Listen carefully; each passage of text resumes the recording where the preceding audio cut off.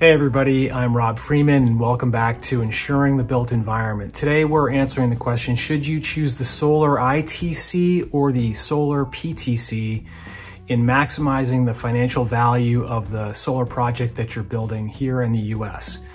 Well, after 2005, up until very recently, solar developers and tax equity investors really only had one option for maximizing the financial value of their solar projects. They had the Solar Investment Tax Credit, or the ITC. And the ITC, which is currently valued at 30%, is a tax credit which gives you a dollar for dollar credit based on the 30% of the value of the solar system that you're building. So the cost of the panels, the inverters, the infrastructure, the labor, the permitting, everything that would go into the cost of that system up front, the developer or the builder or the tax equity investor would take that 30% in the year in which the project was built and goes into service. And so that's a very valuable tax credit. Since 2005, it's resulted in a huge amount of new solar coming online, and it's really helped out to build out the amount of solar here in the US.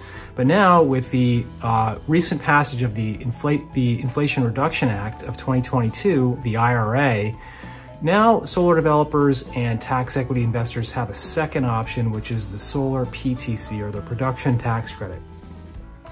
And unlike the ITC, the production tax credit is a tax credit that's given over a 10-year period based on the production in terms of kilowatt hours that system produces.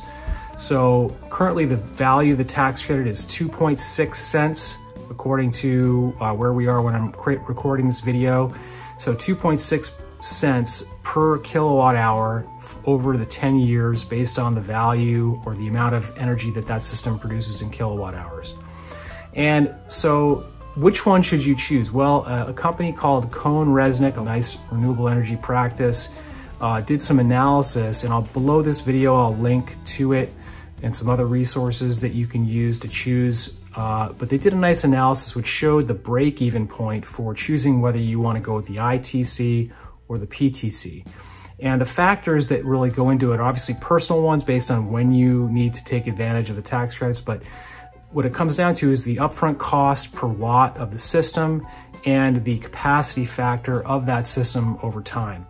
And so for larger projects like utility scale projects where the cost per watt may be, $1 per watt and the capacity factor may be much higher, then you're probably going to choose the PTC. Whereas with a project that has a higher upfront cost per watt, maybe $3 per watt and a lower capacity factor, you may choose the ITC because the value of that system will be higher up front, and it may make sense for you to do that. Now, it will also ultimately come down to what your choices are in terms of maximizing the tax value for you and your project, your business, your partners.